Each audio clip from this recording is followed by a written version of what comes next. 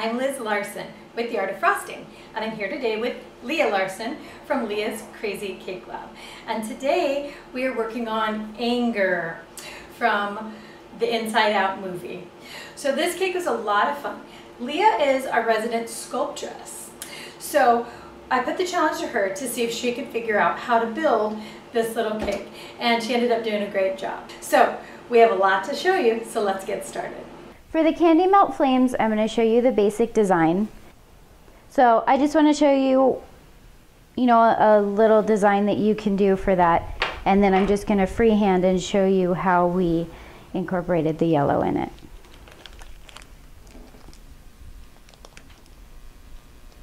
So you want to make a wider base on the bottom so that when you stick it in the cake, it'll stay.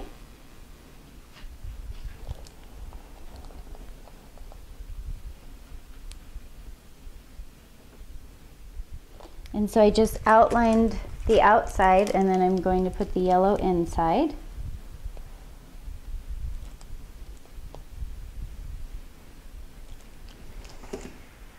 And then I'm going to use this little tool. I'm not going to lie, I'm not sure what it is, but you could just use a toothpick or anything with a sharp end so that you can mix this in.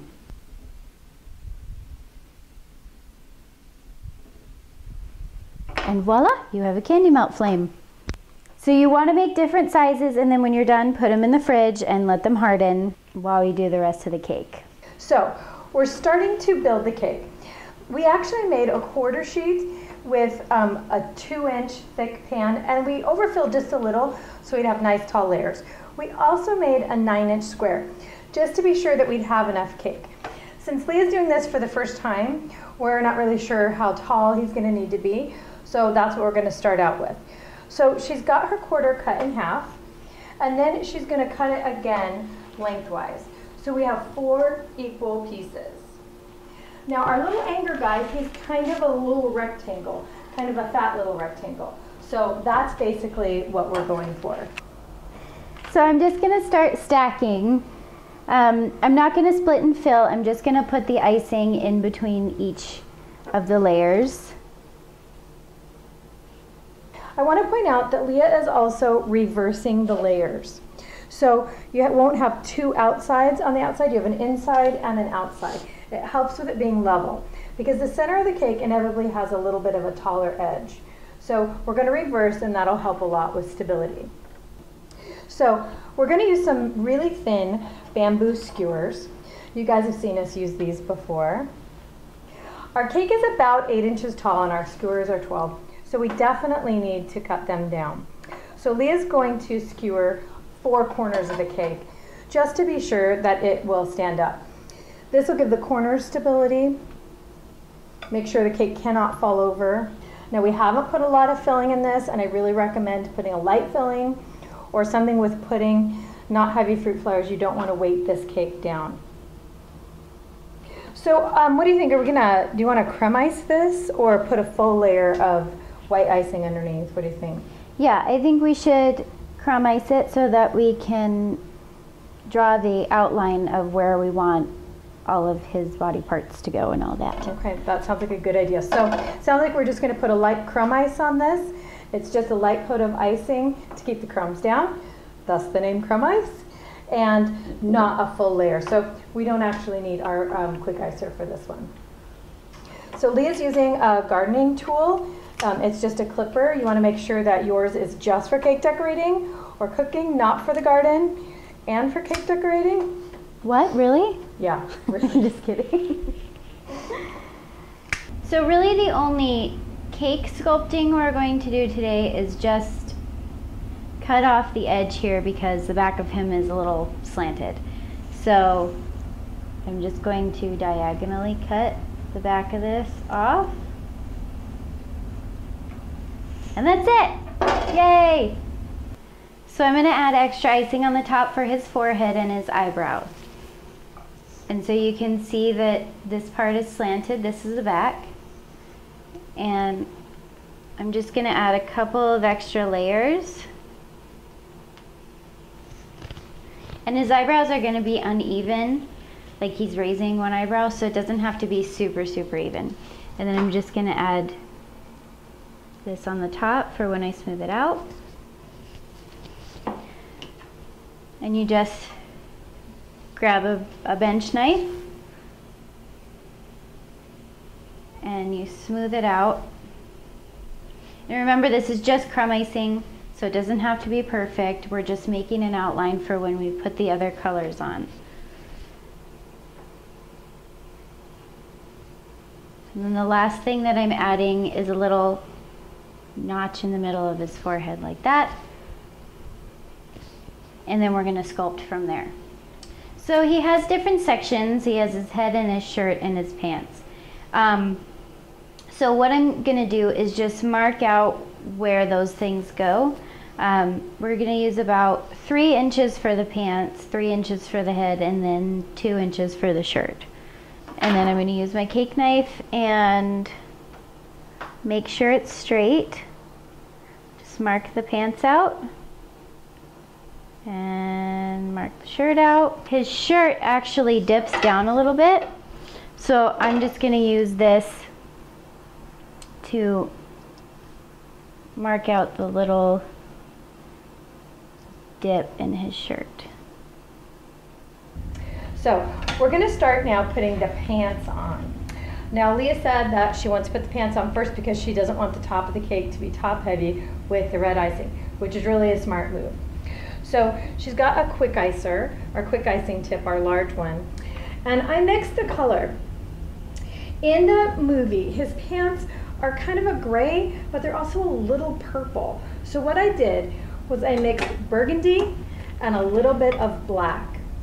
So basically, she's just going to put a layer of icing all the way around.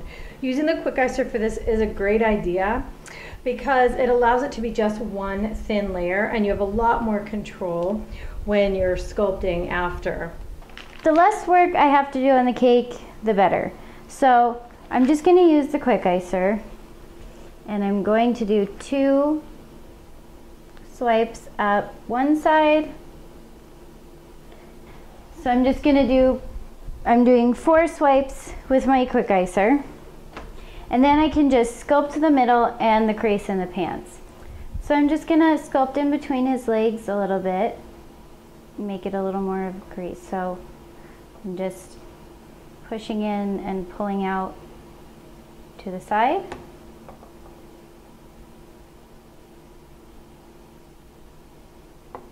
And just smooth out the sides around the edges. You can see I already made 1 shoe. It's just kind of the tiniest bit smaller than the width of his pants. And so I'm just using a number 12 figure piping tip. And I'm going to just measure out how big his foot is. And then I'm just going to make it round.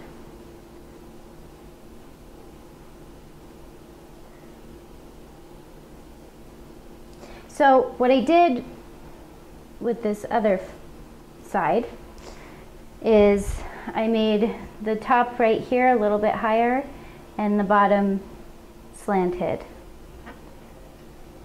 So I'm just using my handy dandy end of a Ziploc bag and making the sides smooth and kind of just shaping so it looks the same size as the other foot, because that's always important. And then you just clean around the edges with a paper towel and you've got his feet. Next we're going to do his cuffs on his pants. So I'm just using an inch long basket weave tip. So I'm kind of going to do the same thing that I did with his pants. I'm going to make the cuff go all the way to here, and then I'm going to start again and go all the way to the corner. So it kind of keeps going with the crease in his pants. So I'm going to do the same thing on this side, and then we'll smooth out what we need to. So I just did the cup all the way around to the other side.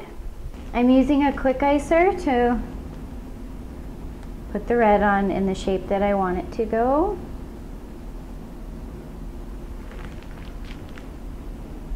And I'm just making sure I'm sticking to the lines that I marked out before.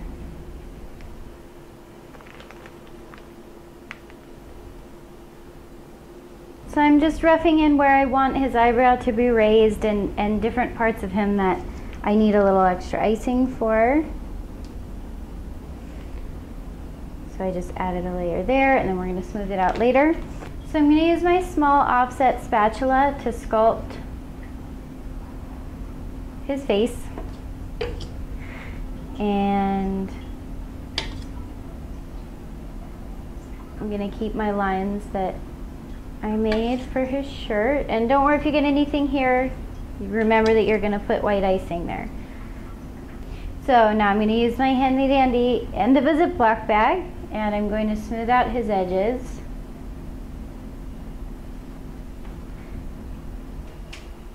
And I'm going to keep the top of his head pretty square right here, but the rest of it I'm going to round out around the sides. So I'm going to mark out his eyebrows and his eyes and his mouth. So I'm going to take out his eyes so that I can replace it with the white.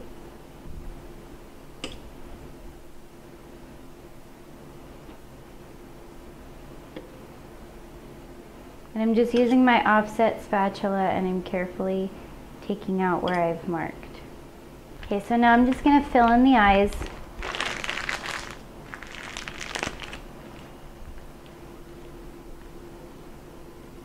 I'm just going to go around in a circle and fill in that part that I dug out. So his bottom teeth are smaller, so I'm going to start with his bottom teeth. I'm just going to make little bricks.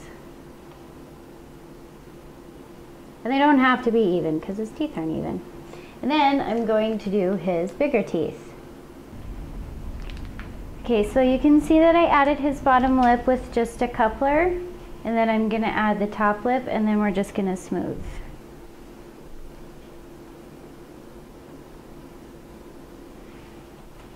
So I'm just doing his eyeballs now, and you can see that I don't know if you can see, but I have marked out the little circles where his eyes should go. He's a little cross-eyed. So I've filled a bag with brown color. And I think I'm just going to do the outside like that. And now I'm just going to do the pupil in the middle.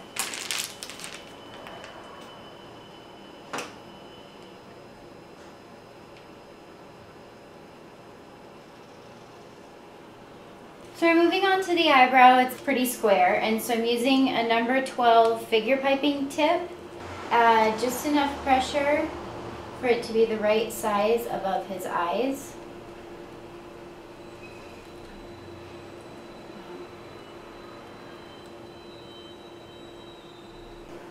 I'm just going to smooth this one edge just to blend it in.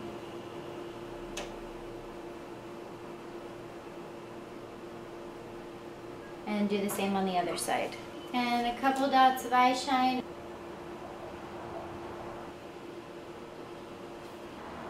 So, it's my turn to get in here and decorate a little bit, rather than just boss behind the scenes. I wasn't doing that. Actually, it's fun when Leah and I get to decorate together because we have two minds working on one project. Remember that this project is an experiment. Just like I tell you so often, all of these cakes are an experiment, even if you've done the design 100 times. But this one's brand new. So behind the scenes, we're coaching each other to see how we can get the very best result. You basically just have to use the experience you have. And in this case, we have two sets of experience to get the right look. So I'm going to be doing the shirt. And I want to use, at this point, a little movement on the cake. I want to touch it as few times as possible so that I'm not blending colors. The red is bright, this gray is dark, and they're going to want to spread into each other. So what I've got is a coupler without any tip. So I've got the big round edge. I'm going to use a big figure piping edge. And I'm going to come in and put his shirt on that way. So I decided I'm going to start in the middle just under his chin here. And my aim is, I don't know if it's going to work, is I'm going to continue my pressure and fill this in one movement. I'm moving slowly and continuing my pressure, and yeah, got it. So I'm going to do it the other way. Continuing, move slowly, continuing the pressure. And got pretty close there too. Okay, so we're going to start on the side. And I know already that I'm going to need to use 2 movements here. So I'm going to just come right down one side like this and right down the other. So I will need to smooth just a little in the middle, but not much, because remember his arms are going to go here as well. I'm just going to smooth down the edge right here just in the center. And that should give me just that little bit of coverage that I need. Now I want to add just a little line above it, very light pressure. See, I'm filling in there. That is perfect. And come around. So I'm ready to put his arm in. I want it actually to be more towards the front than the middle. It actually just, we tested and actually looks a little better. So we want a little bell shape, just a small amount at the top. A little heavier here at the bottom, about the length of his pants here, and just a little bell shape. We'll go ahead and put his arm underneath of that and a cuff on. So we're just going to use our bag trick and just take the edges off that, smooth down the top. We want it to be a definite slope like that. One easy movement. And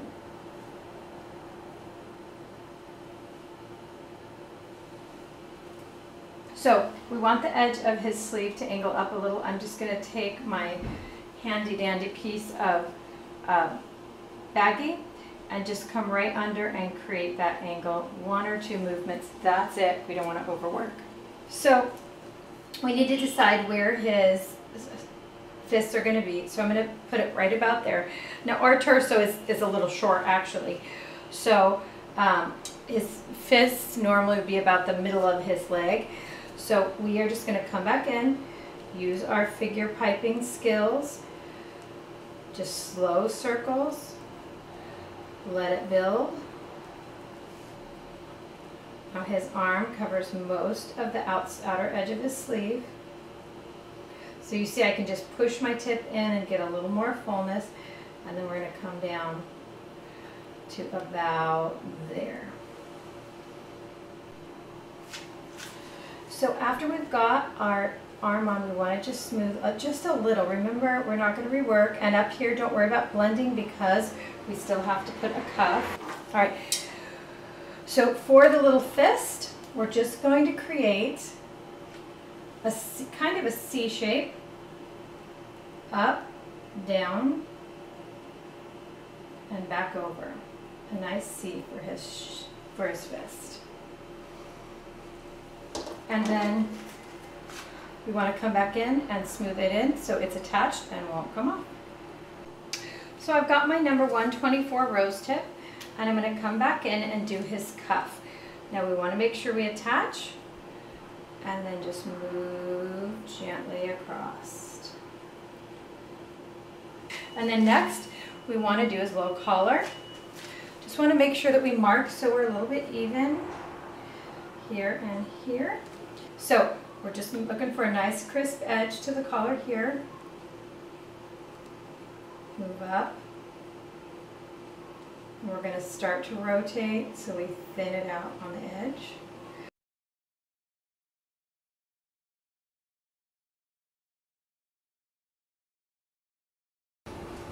I'm quickly making the bag for the ties, so I'm just using my red bag, and I'm just striping up the inside of it, one stripe, and then I'm filling the rest with blue. So I've got my striped bag, and I'm just going to squeeze it all down and then squeeze it out until I get the right stripe. So that's pretty good.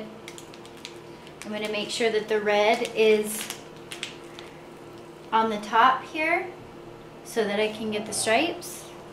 And so I'm just gonna do 2 stripes like this.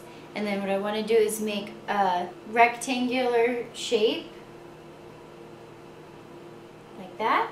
And then I'm just gonna make the shape of the tie. All right, so I made the outline of the tie, and then I'm just going to zigzag down over it.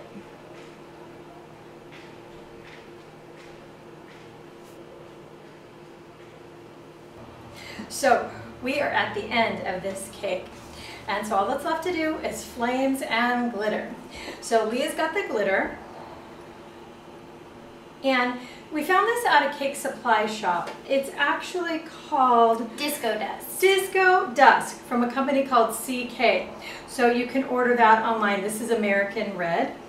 And so basically we just want to get the glitter on the top. So I'm just taking a little bit of a pinch. And you just want to go over the top and kind of keep it back as much as you can, because you don't want it to get in his eyes and you don't want it to get in his shirt. So we're just doing it on the top. If you wanted to make him all glittery, you could just do the red first and then completely glitter him before you do his face details. And in the movie, they're all just a little glittery, a little shimmery. So the little addition of glitter, I think, is a lot of fun and adds to a little bit of the authenticity. So next, we're just going to come in with our smallest flames first. And we're just going to start sticking them in. Angle them forward just a tiny, tiny bit. Just have fun with this one because it is flames and it's random. And he's super mad.